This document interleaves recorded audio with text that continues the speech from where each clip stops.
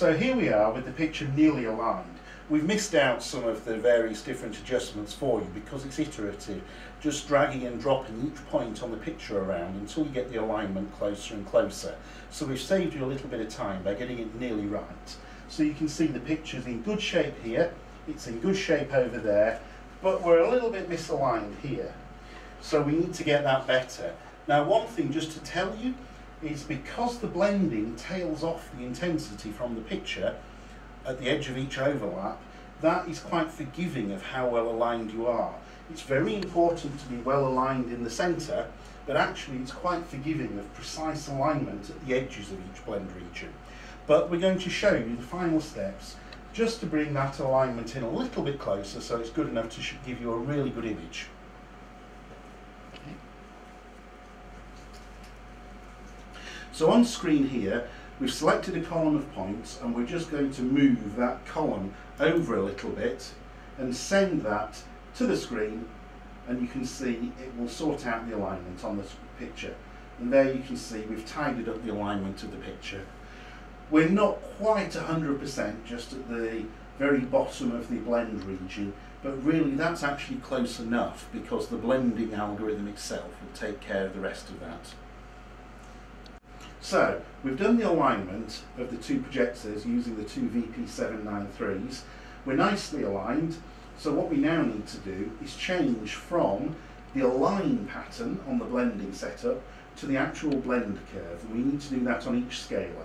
So first of all, we're going to do the left-hand image, so we're going to go to the multiple unit mode menu item, we're going to go into the blend curve menu item, and where it says blend curve type, we're going to select S-curve rather than align pattern.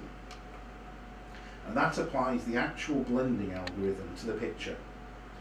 Now what we're going to do is we're going to do the same on the right-hand VP793. Now just so that you know, this procedure is the same whichever of the scales you're using, whether you're using a 792, a 793 or a 794. The menus may look a little different on each, but the procedure and process is the same. So if we now come out of those menus, you can see we have a single image on screen, which is blended together. And you can see the colour change is progressive as the blend blends the content from each projector. So now we can switch each scaler to the actual input signal.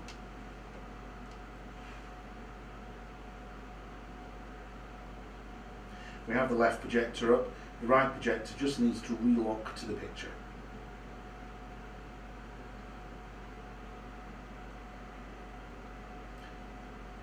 The right projector isn't going to relock. Oh, it did. It took a little while to get there. You are a little bit at the mercy of how long it takes your projectors to get lined up. Now, if anyone can spot the deliberate mistake, the pictures look different. And that's because what we haven't done yet is we haven't set the aspect ratios correctly for the input signal. So what we need to do is go into the menu and choose in the geometry menu the correct picture format setting or aspect ratio to make sure it matches on the two scales. Otherwise it isn't going to look right. There we go. We've selected crop on the left scaler, and if we could just show the viewers that we will also selected crop on the right scaler, and now the pictures match, as you can see. So if we come out of the menus, we have a single picture blended together, looking like one image from both projectors. And just to show you, it really is two images. If I cover the front of one of the projectors, you can see that's the image coming from the right-hand projector, excuse me, and that's the image coming from the left-hand projector. The other little point to note, which is very important, is that these two images, as you can see, are operating in time, and there's no tear between them. That's because by default these scalers work in what's called I/O lock mode. An I/O lock mode ensures that the input and output sinks are aligned vertically, so that when I feed the same input signal via a splitter to both scalers, it ensures that the output signals are also in time with each other, so I don't see any kind of frame tear between the two projectors. That's really important for when you're edge blending, because it doesn't matter how good your alignment is, you don't want tear between left and right images when there's motion across the blend region. and that is how to set up blending on a VP793. We've shown you how to do blending, we've shown you how to do warping. The only remaining item is to show you where the black level correction is. So the last part here is setting up the black level correction. That's necessary because when you have two projectors overlapping, not only is the light from the projectors, the white point, brighter where they overlap, but also the black is brighter because the residual light from the optics of the projector is twice the level where the projectors overlap. Whether that matters depends on the viewing environment. If you're blending projectors in a relatively bright environment, like a boardroom or a conference room, or maybe a lecture theatre, you wouldn't notice, and it wouldn't be important. In which case you can use a scaler like VP792, which doesn't do black level correction. But if you're blending in a dark environment, like a simulation room or a theatre, you would also need to do black level correction because you'd see the black level error. In which case you need VP793 or VP794, which have more powerful blending and are able to correct the black level. So we're going to switch back to test patterns, and we're going to select a pattern which has got some blacking so that we can actually see the black level.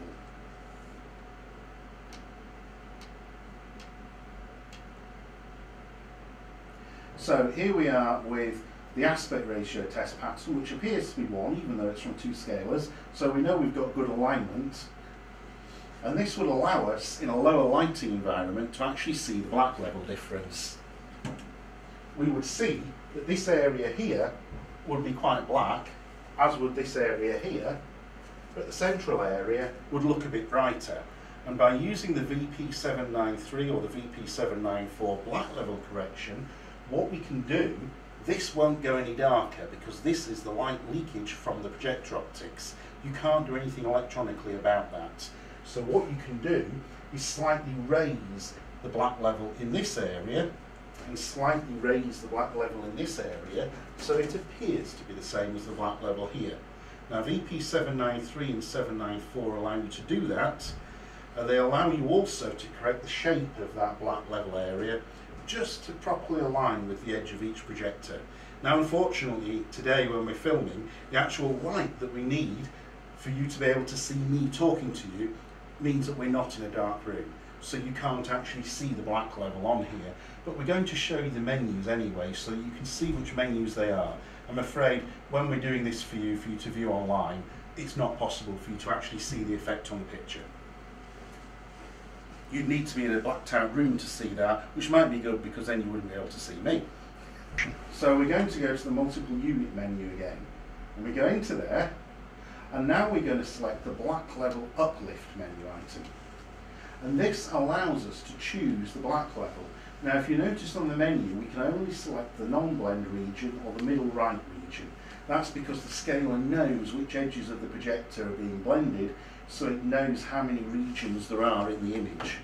So in this instance, the non-blend region is this region to the left here, and the middle right is the blended area here.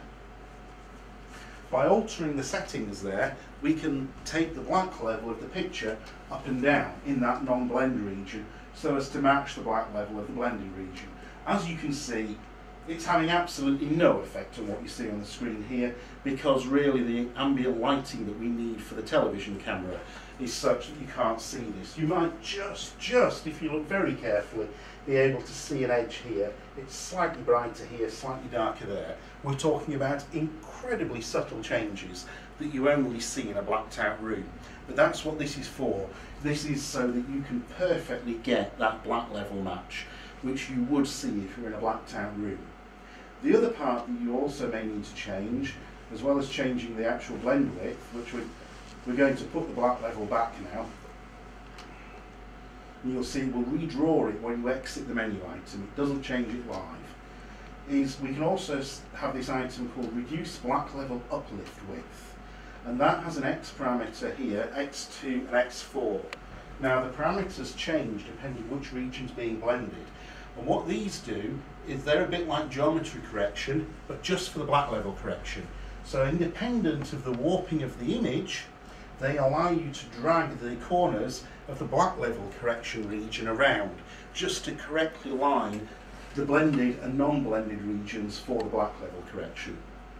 And that's how you set the black level correction when edge blending with a VP794 or a VP793.